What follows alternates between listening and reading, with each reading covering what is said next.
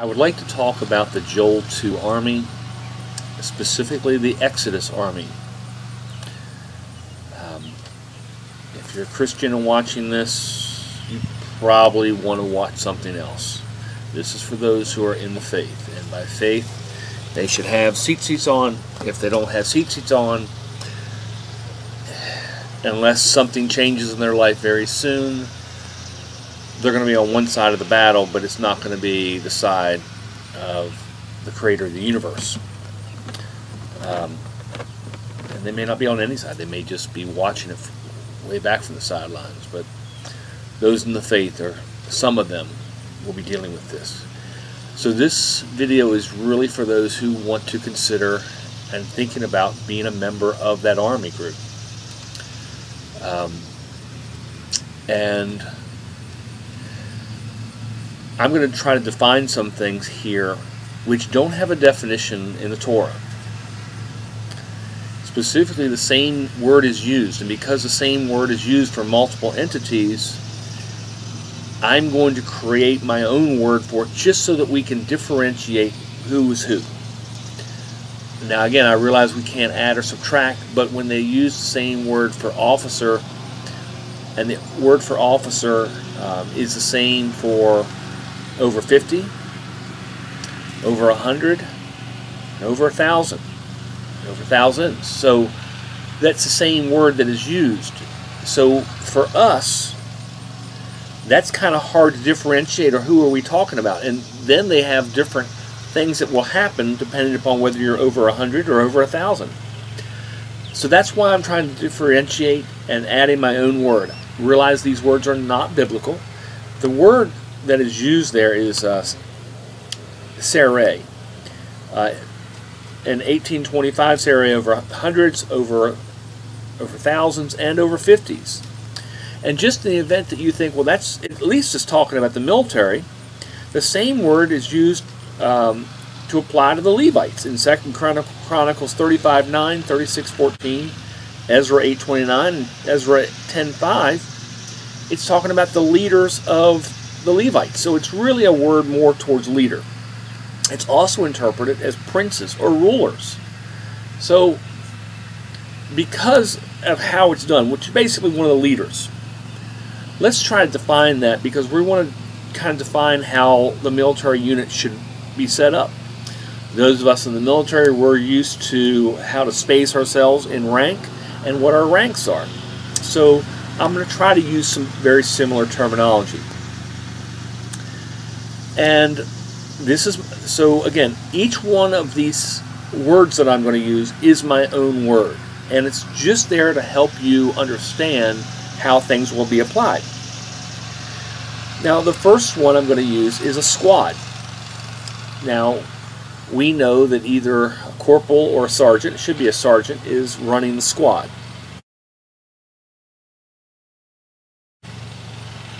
So we'll use the term sergeant. Okay. Now, the reason we do that in military, we have a corporal there in case the sergeant gets incapacitated or is promoted, and then he moves up. We won't have that. Nobody's going to get lost other than through ache and sin, and I'll speak about that before long. What I've shown here is the actual squad unit, and you can see the one there that is, again, we'll say the sergeant. And if you count, he's only over 8 men. So the squad size, the squad size is 10, so he's only over 9 men. And so he is the 10th man. And you're thinking, well, it says he's over 10. Yes, but the math doesn't work out that way. And that's one of the great things about doing the math and putting up diagrams. You can see, wow, if I'm going to do this and it's going to match up, I have to do it this way. So again, the sergeant is over a maximum of 9 people, 10 including himself, and that's a maximum. It can be less. So the next issue after squad would be a platoon.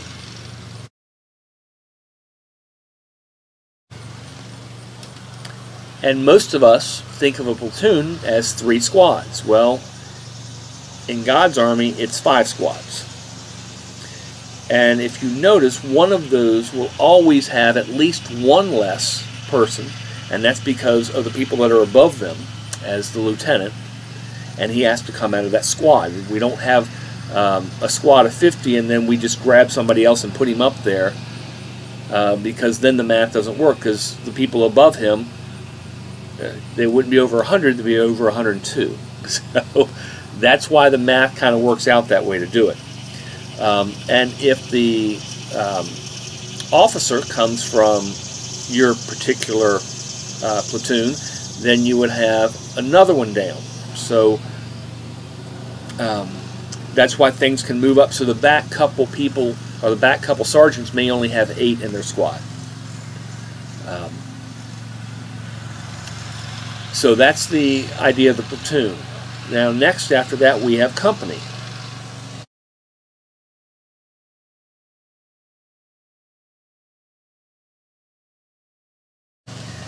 And a company in God's Army is 2 platoons, so 100 people, and those are overseen. And I didn't mention it in an earlier one, but the platoon is actually overseen by what I will call a lieutenant. The company is overseen by an officer. So in a company you have 100 men, you have 1 officer, you have 2 lieutenants, I'm trying to add them, 2 lieutenants, and you have 10 sergeants. The next military formation that we will have, again, company, so again, name the companies however you want to do it, Alpha, Bravo, Charlie, Echo, Foxtrot, Delta. We know how to do those things from, again, if you're having anything with regards to United States Army, those are the terms we use for the companies. The next one will be a battalion size, and the battalion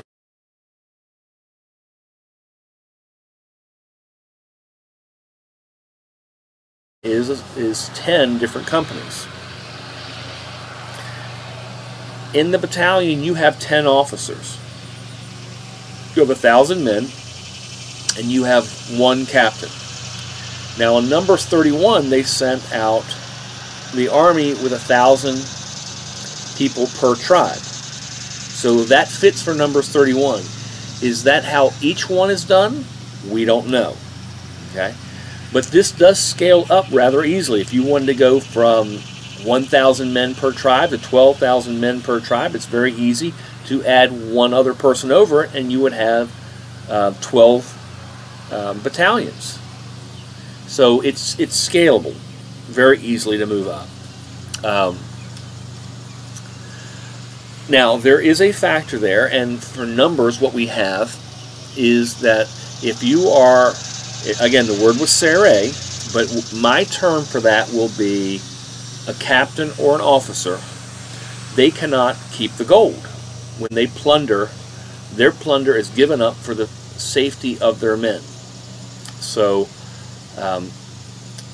it's one of those weird things. If you want to actually make money in the God's Army, then the best way to do that is to just be a regular enlisted person, because that's how you make your money, because you can get all the gold you can find.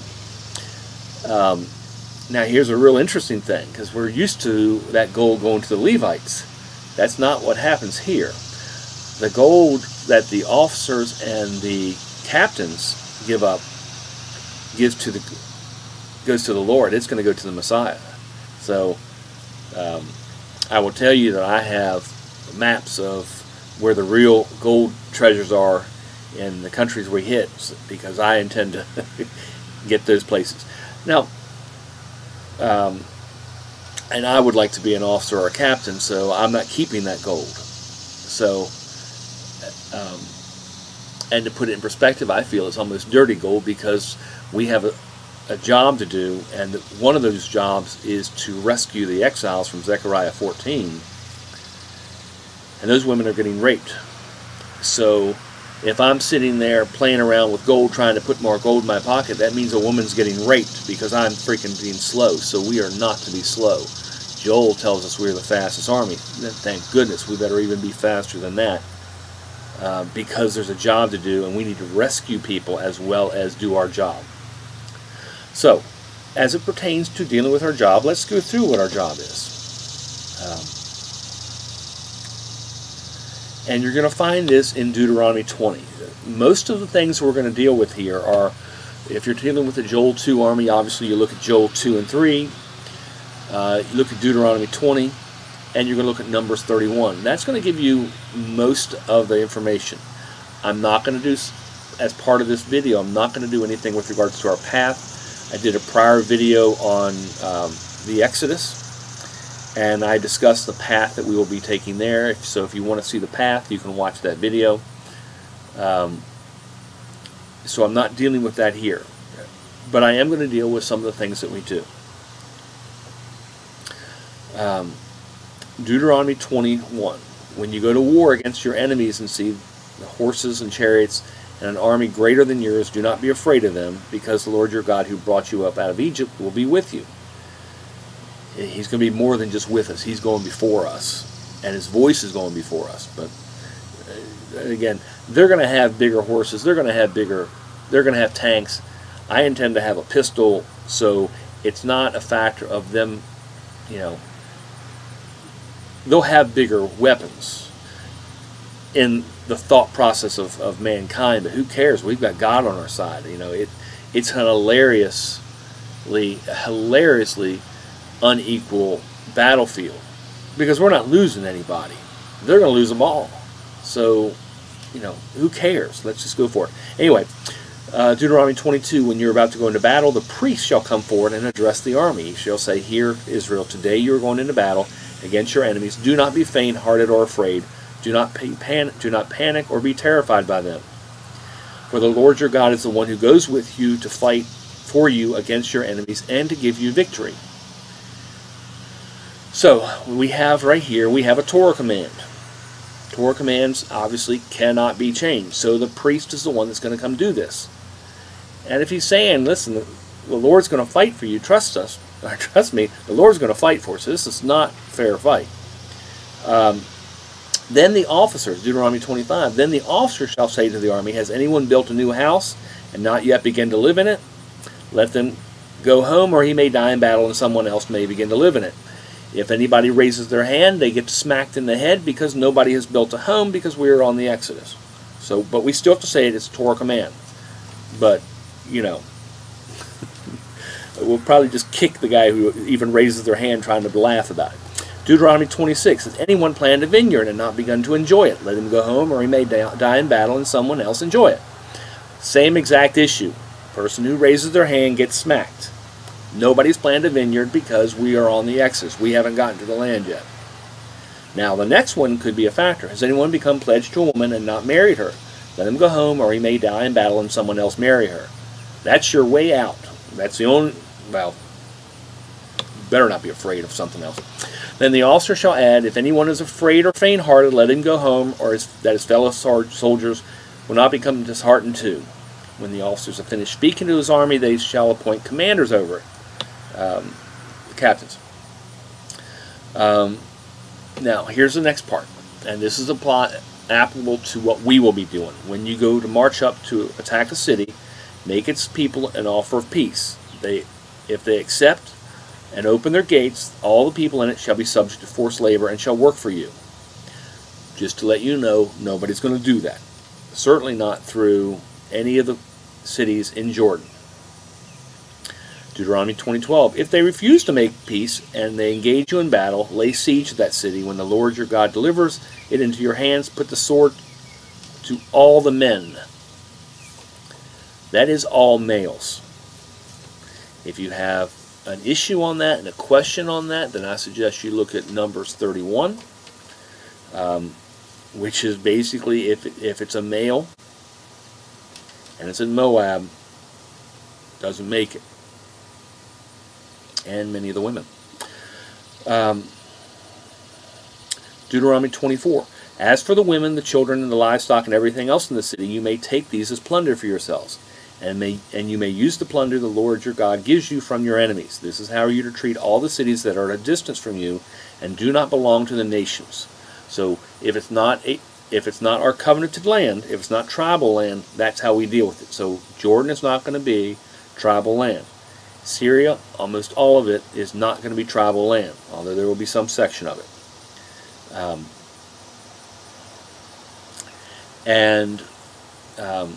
When we deal with Iraq, it's not going to be tribal land. Deuteronomy 20:16, however, in the cities of the nations the Lord your God is giving you as an inheritance, do not leave alive anything that breathes. So, those are our marching orders. Now,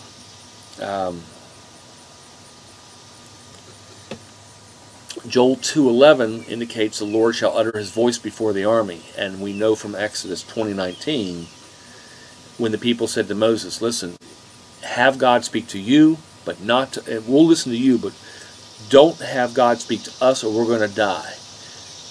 Do you think that those who are in the world are any different than the Israelites back then? Nobody can handle the word of the Creator, and the word of the Creator is going before this army. So, with that being said, and knowing the word is going in front of us, there's not really any battle. Even just because there's a man on the other side doesn't mean there's a battle. They're all going to be down on the ground in a fetal position. Nobody's fighting back against you. Nobody's pulling a weapon. Now, there could obviously be somebody, but it would be so rare, and even if they do, it doesn't make a difference. So let's look for verification of that. Jeremiah 36, ask and see, can a man bear children? Then why do I see every strong man with his hands on his stomach like a woman in labor, every face turned deathly pale? Jeremiah 48:41, in that day the hearts of Moab's warriors will be like the heart of a woman in labor.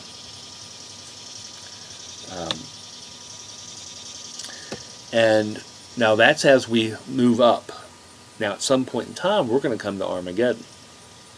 And Armageddon is a cleanup. It's the world's greatest cleanup for the size of the battle, but it's not a battle. I mean, it's just, other than the battle with the Amaleks and Achan's sin, which I'll get to, there's no battle in any of this. This is so one-sided as to be preposterous. So, Zechariah 14, this is the plague in which the Lord will strike all the nations that fought against Jerusalem. You look for verse 2 for those who fought against Jerusalem when they came in. Their flesh will rot while they are still standing on their feet. Their eyes will rot in their sockets, and their tongues will rot in their mouths. So,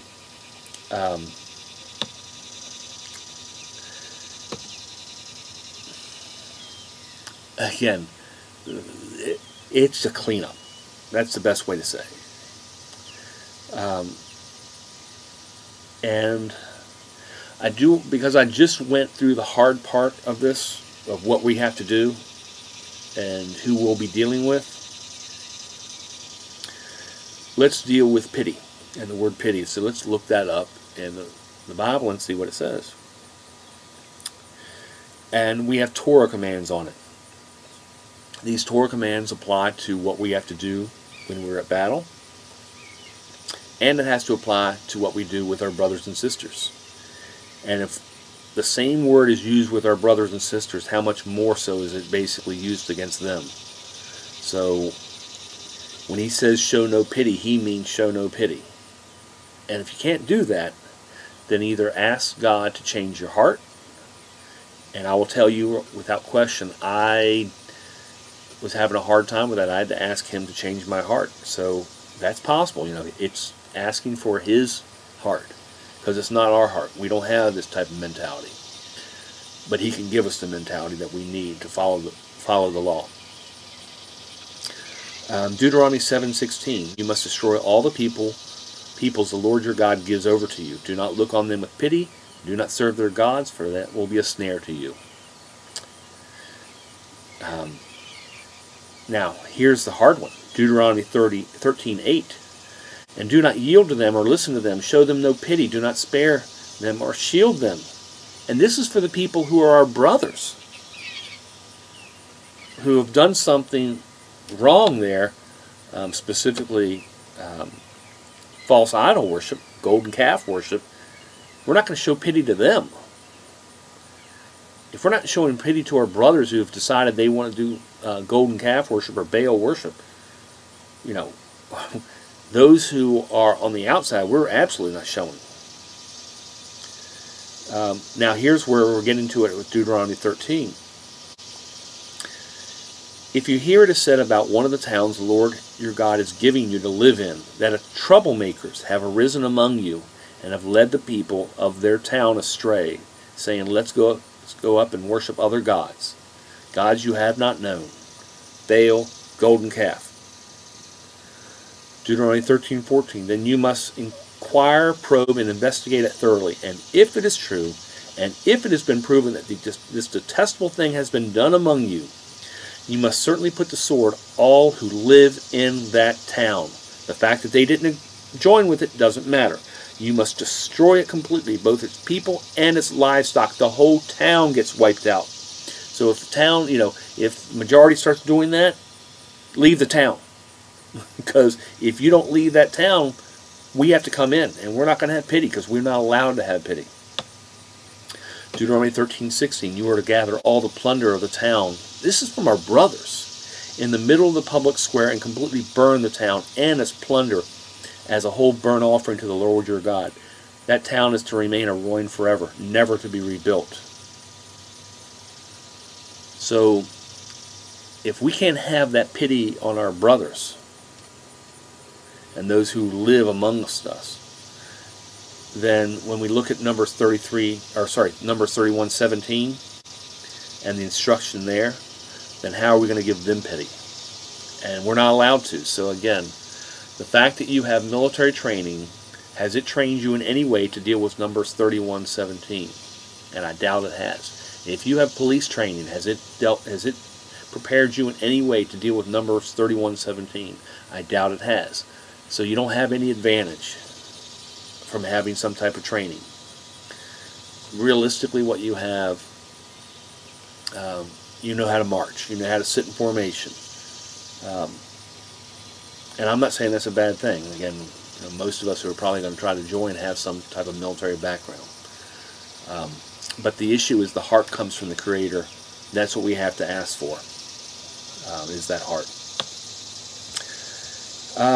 While I'm here, let's also deal with a couple other factors.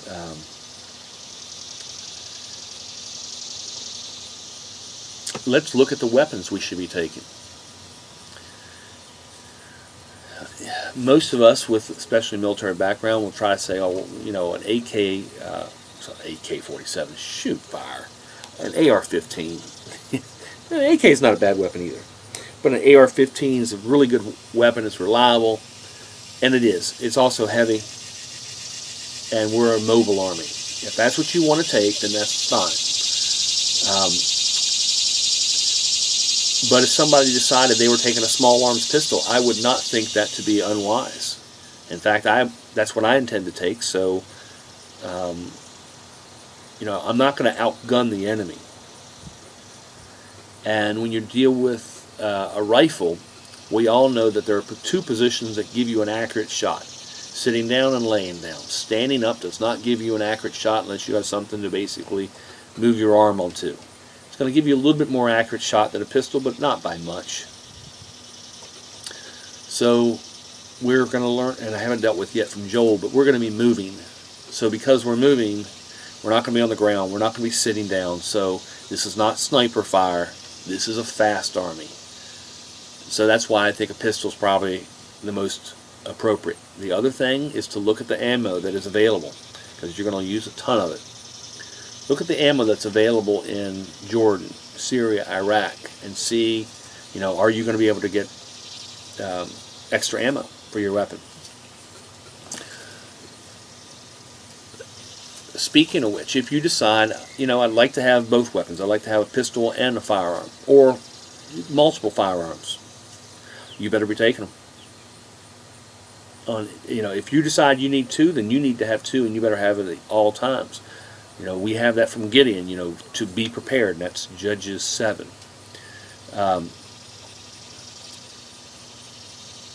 Again, if it's important enough that you need it, then you better always have it. If you decided I can deal with one, then you always have that one. Keep it clean. Now, that was the hard part of this. Now let's look at the great part of this. One of the things that we will be doing is, it's not just we're going through this being devastating. We will be. I haven't even went through Joel yet. But we're also to rescue the exiles from Zechariah 14. The women are being raped. They are our brothers and sisters. They were from the tribe of Judah. And if a woman is being raped because somebody is just fiddling around trying to get the last 30 cents from, coin from somebody that he's plundering, I'm going to smack him. It's just, there's a job to do. Let's get through the job. Let's get to these women because they're being raped and nothing is worth that delay. That's why speed is so much of an issue here. These are brothers from Judah. They are in captivity. Get them out of it. This is the time of the Anti-Messiah. I'm not doing the study of the Anti-Messiah in this video, but one of those things from that, if I were, would be that I believe Hitler was one of the 7. He certainly had it in for the Jews, murdering them.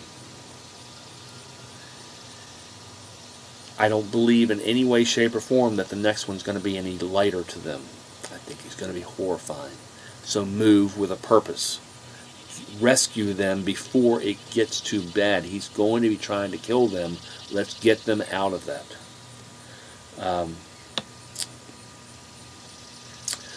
Now, for anything that is plunder, and plunder will include people, and in addition to the plunder, you also have yourself. Once you have went through battle, if you have killed anybody or touched a person who is dead, you must be purified before you can be back in the camp. It takes 7 days. You have to be purified with water on the 3rd and the 7th day. You have to wash your clothes on the 3rd and 7th day. If you have another person, same thing is true for them. They have to wash their clothes.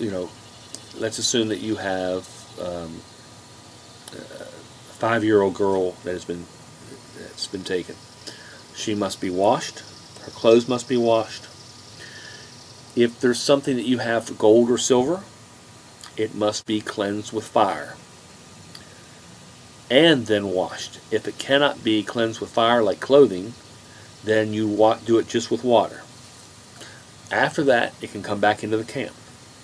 We have that from Numbers 19:32 and Numbers 31:19 through 24. Now again, we're going to finally get to the time of Achan's sin, which is on the city of first fruits. The first city belongs to the Creator. It does not belong to us. If someone in this time wants to do something like Achan's sin, realize there's a reason why his whole family was wiped out with this. There's no reason for it. And I will beg you to say you're going to have 100 cities after this, 200 cities after this. If you see a piece of gold or you see a piece of cloth there that you think this is something special, who gives a crap, you're going to have 100 times more than that. What belongs to first fruits, which again, it would be my belief that that's probably going to be Aqaba Jordan. We'll find out which one it is. It's going to be Lower Edom. Whichever one it is, whether it's Aqaba or it's lower down, those things in there belong to the Creator. Don't touch them. Let's not have a situation where another 34 or 36 people die because of somebody touching that stuff and trying to mess with it. It doesn't belong to us. That belongs to the Creator. We'll have more than enough afterwards. And again, if you're an officer or captain, you don't get to have anything anyway. So what's it matter? You could actually have the clothing in any other city, but you can't have it in first fruits. Um, let's, and I don't want to go, again, I'm not trying to do the path, but I do want to kind of describe how we're going to move forward a little bit. Obadiah 1:18 says, Jacob will be a fire and Joseph a flame. Joseph, northern tribes. This is obviously when we return. Esau will be stubble, and they will set him on fire and destroy him. There will be no survivors from Esau. The Lord has spoken. It is a prophecy. It cannot be changed. It is what it is. Ask God to change your heart if you can't do it. And if you can't do it, then don't join. We'll have plenty. We don't need many. Joel 2:3, before them the land is like paradise, behind them a desert waste. Nothing escapes them.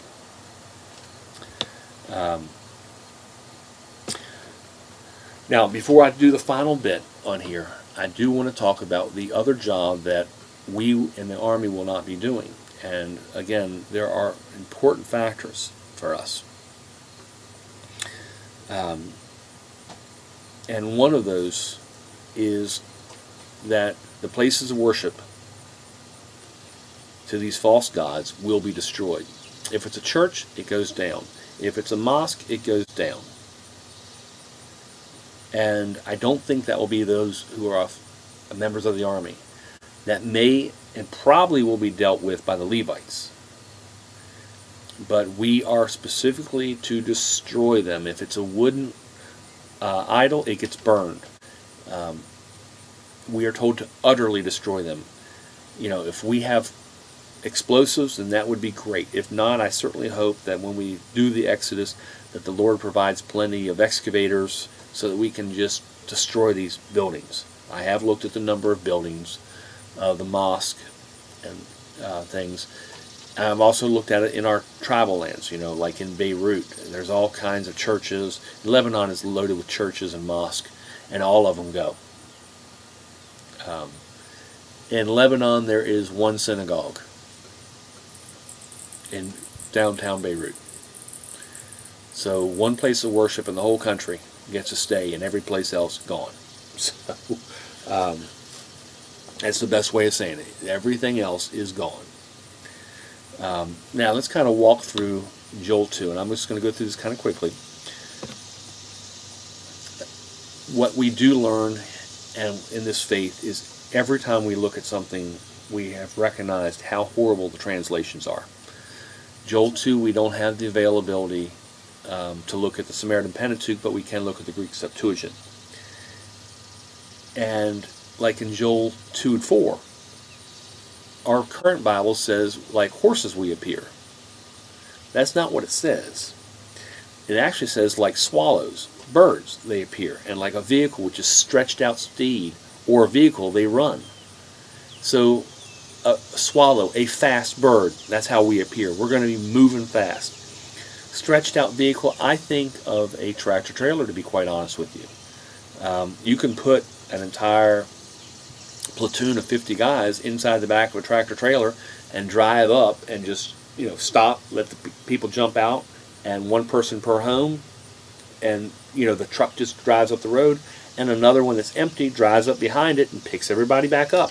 That's fast. That's how we should be moving. It's fast. Will we be doing it that way? I hope we will. That doesn't mean we will, but that's how I hope we do it. We'll have an angel there. They'll direct us. We listen. Joel 2:5. Sounds like a chariot. They skip, dance, or leap over the tops of mountains, like the noise of a flashing point of a spear. Supernatural fire. Or, another way of saying that, God's anger devours the stubble like strong nation people set in order for battle. That supernatural fire, that's kind of just, again, God's the one that's doing this. You know, his anger, we know his voice is going in front of us. So I see that. Doesn't matter whether I see it or not, it's what's going to happen. Joel 2:7. Like strong men, they move quickly. Like a champion, they climb the wall. Great men on the road. The road could also mean moral character. And they do not break from the path. The path could also be a way of living or a caravan. Joel 2:8. They don't crowd their brothers. Strong men in the road. Through the weapons or missiles. And I love that word that they actually translated that as missiles. They fall on. They are not cut or injured by the violence. Doesn't matter if they shoot a missile at us. Doesn't matter if they're shooting bullets at us, throwing hand grenades at us. It's not going to hurt us. So who cares? Move on. You know, our greatest fear in the Exodus is not the enemy. Our greatest fear in the Exodus is not doing what the Creator has told us to do. That's our greatest fear. And, you know, we have in the army, we're going to lose 34 36 from Achan's sin. If that occurs again, and it better not, and that's not Torah, so it doesn't have to occur. But we do have all the other things which are Torah, where the camp is cleansed out. And we're going to have about 60,000 lost in the camp. That includes warriors too. So, you know, our fear is not the enemy in any way, shape, or form. It's not pleasing the Creator. Joel 2:9. In the city they rush back and forward on the wall, and they run into houses. They go up into the windows, which could also be defined as holes in the walls. They enter like a thief. So we have our marching orders right here of how we move. And so, again, we've got a prophecy. We have to abide by the prophecy. And again, I don't think we're going to have an issue there. This is really more of trying to let people know certain things. Looking at the potential types of weapons. Look at your ammo, because you're going to have to carry that. Again, we're going to be in the sand. Jordan, a lot of sand. So a lot of people are going to be looking at military boots. I'm actually looking at trail runners, and I'm going to put a gaiter on them, which is kind of like a sock. And I even may create my own type of gaiter, which snaps onto. I might put some snaps on my shoes to snap them on there, just so the sand doesn't go inside the shoe. But something lighter, because we're told here we're fast. Boots are heavy. We need to be fast. Weapons are heavy. We need to be fast. So, you know, keep things light so you can move fast. This is not a war where you're keeping armor on or something like that. That's not our protection. Our protection is the Lord, and He's going to provide that armor. So we don't worry about this stuff. And again, if He wants to give us armor, then He'll do it. But, you know, don't try to say I'm going to rely upon my own strength. I'm going to rely upon a bulletproof vest that I've brought. That's just wasting time and wasting weight. You don't need it. It's just constricting you. Speed is the issue. We need to get those exiles and rescue those women so they're not raped. And I know that's kind of a longer video, but I want to do that.